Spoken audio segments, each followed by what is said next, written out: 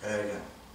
Today we're going to work on the body sway, meaning that you learn to move from the body instead of trying to push the body from place to place.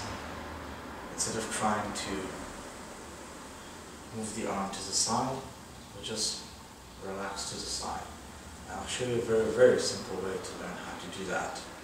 We're going to start by simply relaxing on a wall, like so. From here, I'm going to start paying attention to one of my 4 cardinal points here, hips and shoulders.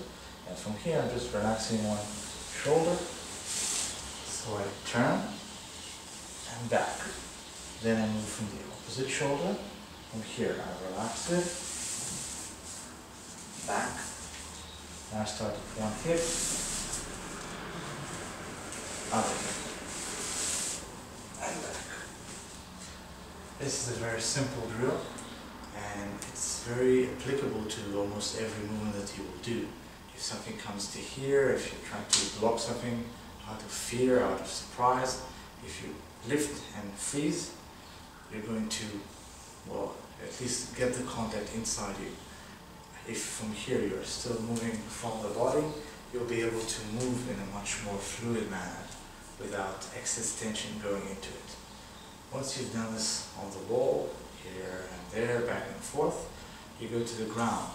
From here, you just relax and you keep your limbs in the air. Why? The reason for this is very simple. We are used to walking with our legs instead of walking from our body. The same goes to here.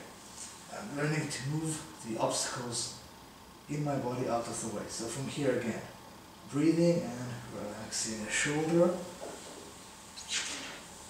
relaxing it back, moving the opposite shoulder, not the arm. It's not extending of the arm.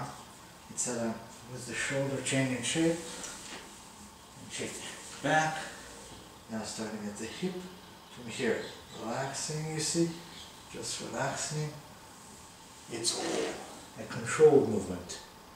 And back, like so. Again, this is a very, very simple movement, but you cannot neglect it because it's mostly a very base thing that happens all the time. If you do a simple thing well, you'll do a much more elaborate thing much better, much smoother. Not because you're working on it 10,000 times, but because it comes to you. It's just natural. So from here, another way to do this is to move 2 points at the same time. I will show this on the ground, and I'll show you how this becomes into a slightly more elaborate movement.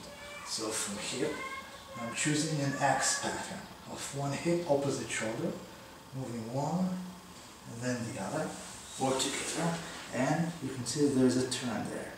I do the opposite, and now I'm back. Now I'll do the opposite from here to here, and back, like so. So you can learn to channel or to just allow things to move through you without twisting and turning you, just moving as a whole, as one unit. And that is also done, instead of the X pattern, also the H pattern, straight. So if I'm in this position, I'm moving one hip, same side shoulder.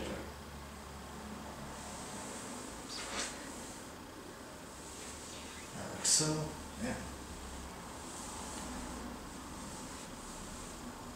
It creates slightly different movement pattern. This also, on a side note, sort of irons out all the kinks in the body, so you're able to move with less tension and less pressure or emotion held in the body tissue. Do this and have fun.